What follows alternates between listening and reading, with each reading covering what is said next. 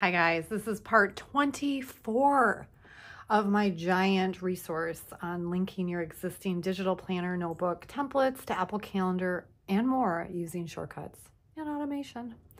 Anyway, I thought I'd create this quick video. This is about your Mac, because I know somebody's going to ask me if you can do it on your Mac.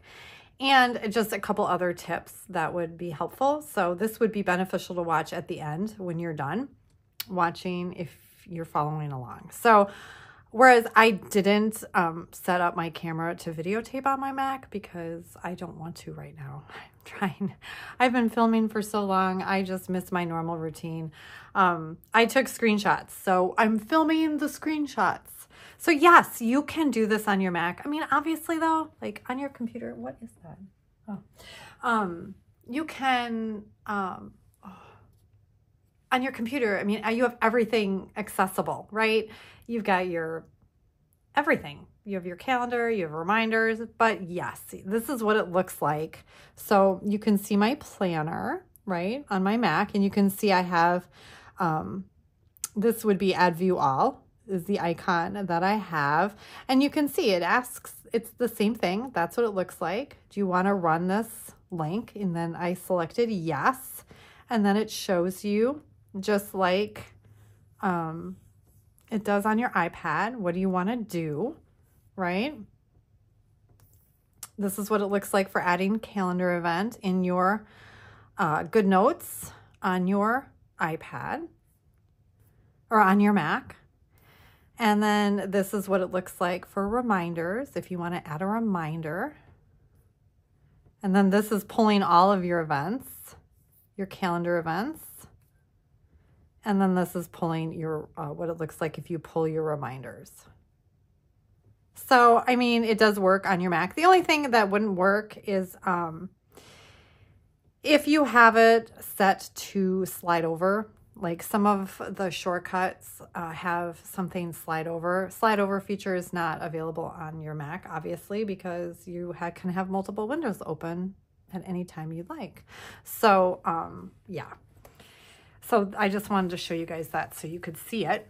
And then I wanted to show you some other helpful things just about the shortcuts now that we're done with the filming. Excuse me, I am totally losing my voice. I never talk. I mean, like, I might sing when I'm working, but I haven't talked this much for years. Anyway, some just important things that you can do. One thing, you can change the names when you're done.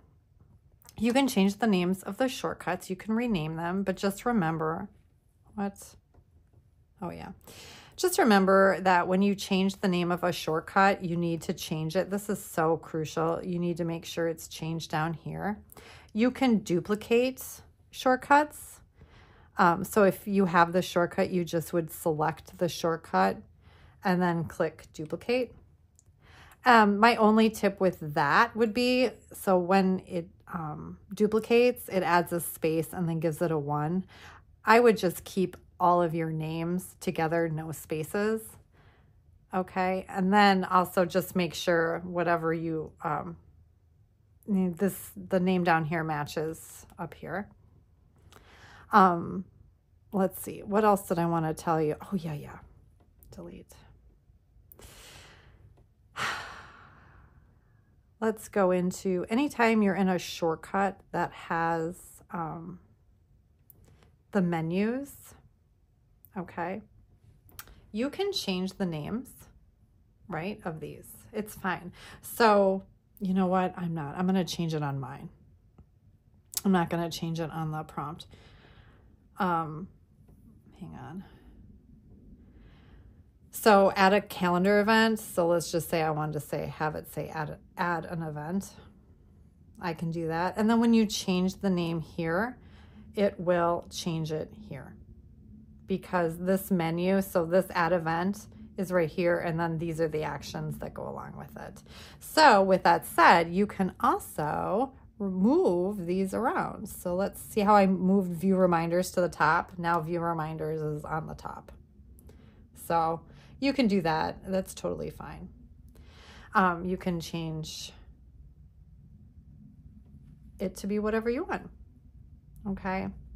you don't have to worry about it screwing up or anything like that. It's fine. You can always reinstall it if you'd like. Or one thing that I do, and this is just a little tip, is if I am going to tinker with my shortcut, I usually duplicate it first. So that way, if I do make a mistake, I can go back to the shortcut and be like, what did I, so that way I have a master copy.